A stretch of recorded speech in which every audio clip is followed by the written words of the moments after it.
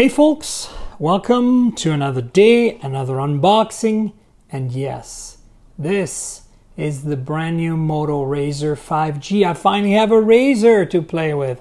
This box is pretty bonkers, so I kind of wanted to show it to you. It is this crazy, weird shaped monolith type thing. The original box you could recycle as a speaker stand. So I wonder if that's the case here too. So let's open this up, shall we? Dun, dun, dun, dun, dun, dun. Whoa, hang on, I'm gonna rotate it because I think it's more interesting this way. And the phone almost fell off. I suppose it was gonna have to sit in this. There you go, it came out of that. So yeah, check that out. That's the inside of this. It seems to be some foam padding right in here, but that hasn't kept the phone in place. All right, so there is the phone and its little accessory case. So let's have a look at that, right? I want to check that out and have a look at this, where I suppose the phone lives. Now it's stuck in there real good after almost falling out. So this is what it looks like, the base. You can see there's little vents down there. So obviously it can be used as a speaker base after you throw the rest of the packaging out. Maybe I don't throw packaging out. So anyway, this is the phone. Yeah, look at that. Cool. So let's get to that in a minute. Let's have a quick look at what's in this little box here. Wow, this is fancy. Look at that. Ooh. All right, immediately you see a charger. So this is probably Moto standard turbo power charger. I will leave it here so we can see the wattage, and I'll put up the wattage like right there. Probably 15 or 18 watt. There's a headphone to USB-C dongle as expected. There is a SIM removal tool here, and then the USB-C cord, I presume. C to A, because the charger's A, so you got A on this side, there, and then C on this side. No surprises, and some manuals in here, so let's have a look at that real quick. All right, so this is like legal, safety, nobody cares, and then we've got a little instruction thing. Ooh, fancy, look at that. And then there's some more in the back in Spanish. All right, so I want to thank AT&T for hooking me up with this Razr 5G. They're being super great. They hooked me up with the Galaxy Z Flip 5G as well. So it's going to be a very interesting comparison, comparing these two. I'll link to the unboxing video of that up here. So this is the phone. Let's take a look at it, shall we? Actually, this just popped off, so let's get started with that. So let's see if I can get this IMEI off. Here we go. All right. So, ta-da! Ooh. Yeah, this front display is not as small as the one in the Galaxy Z Flip. And let's open this up. Here we go. There's that 6.2-inch display. You can kind of see some creases. I will fire it up and we'll walk through all the specs. Power button is on this side.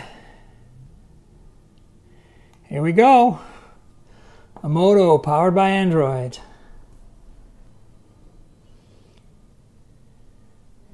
Ooh, Razr animation. And this is the start screen. As you can see, there's a bit of a blue shade at the bottom. This is not the screen being weird. This is just on purpose. And this is the setup screen. I'm not going to set this up now, but I kind of wanted to show you what it looks like.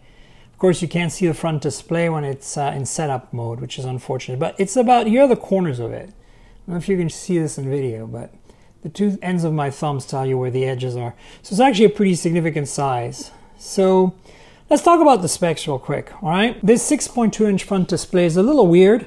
It has a 2142 by 876 pixel resolution. So it's not 1080p, it's not 720p, it's somewhere in between. And the front display is 2.7 inches, 800 by 600 pixels, right? Then there's a camera here. This is the main camera. It's a 48 megapixel f/1.7, 0.8 micron with quad pixel binning. So outputs 12 megapixels and OIS. So that's a big improvement over the original Razr camera. And it's nice to see OIS on a Moto phone. They don't do a lot of phones with OIS, which always bites them when it comes to, you can see the display here, when it comes to camera performance. The chin no longer has the fingerprint sensor on it on this 5G version. It is instead embedded right here in the Moto logo. You wouldn't know. It's pretty well done. And here's the back. So I think this might be glass. And obviously the front is glass. And I think this edge piece is a plastic. You can see there is a USB Type-C port, SIM slot, no micro SD here, and a mono speaker. And this is what the hinge looks like. It's this brushed aluminum. It's really nice. And you open it up, you've got the power lock key here on the left side, the hinge details with the screw in there.